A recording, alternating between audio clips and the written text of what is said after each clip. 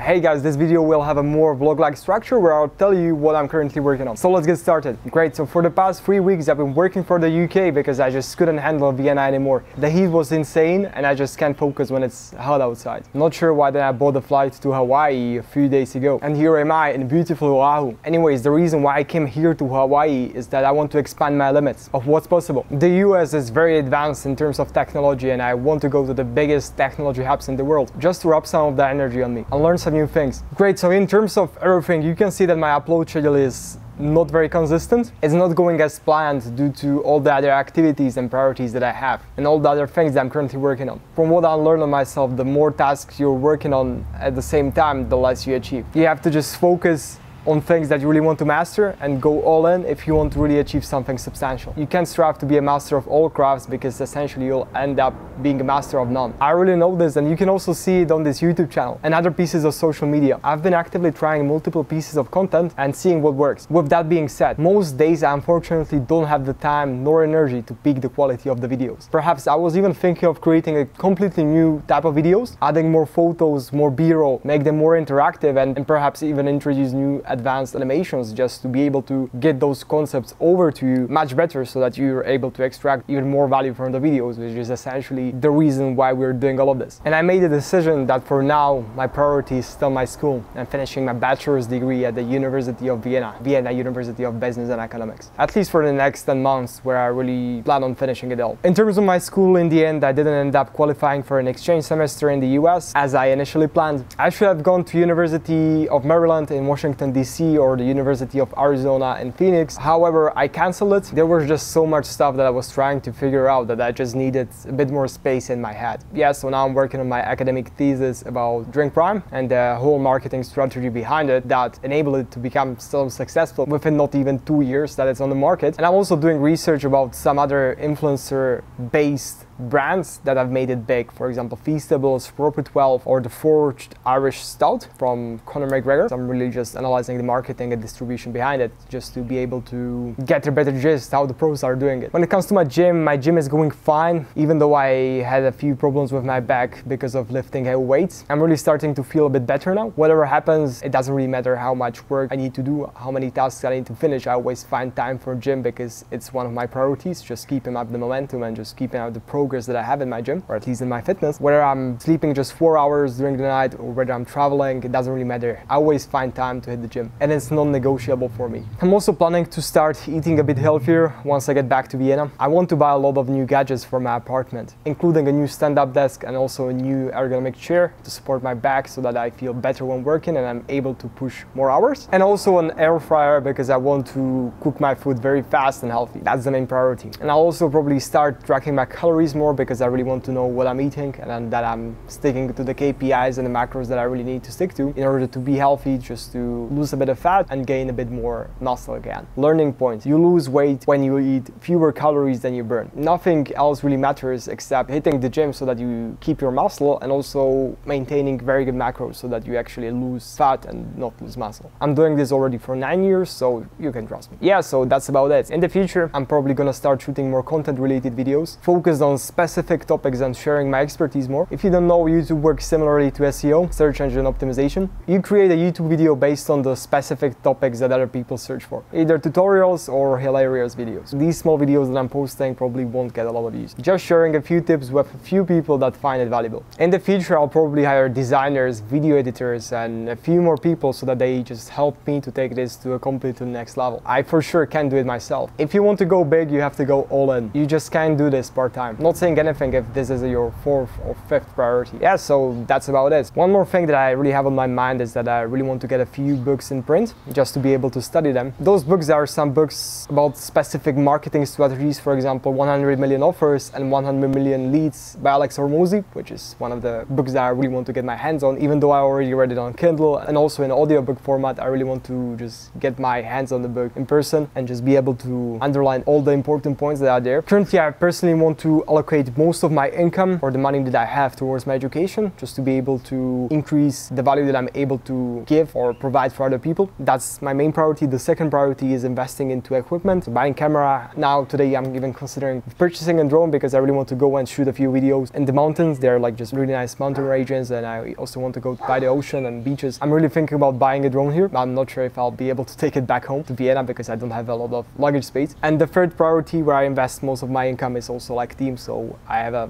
big plan on expanding my team in the future, in the upcoming months. I would say that investing into education helps you to steer yourself in the right direction. When I watch a course, for example, about video editing or about business, about marketing, I immediately realize what things I'm not doing and what things I could start implementing in all of my tactics and all of my SOPs in order to be able to achieve better results or the same results that I'm currently achieving faster. Once I know what I'm not doing or what I'm doing wrong, then I just can go ahead and fix the problems and move to the next level. And then again, I'm just invest more money into education so that I'm able to solve the higher level problems that are there. I will give you an example. A few weeks ago, I watched a course about email marketing. I realized that I never even studied this area and I never even needed to. However, now it's becoming more and more relevant towards my goals. For that reason, I started writing a few emails here and there. I mean, like campaign emails. I also studied a few of the best marketing gurus and their email campaigns just to be able to get a better gist about how the pros are doing it. And you would be surprised how much I learned. Another learning point, you get better by doing things, not by just watching things. Not by watching courses, by actually taking the things you've learned in a course and going out there and failing, applying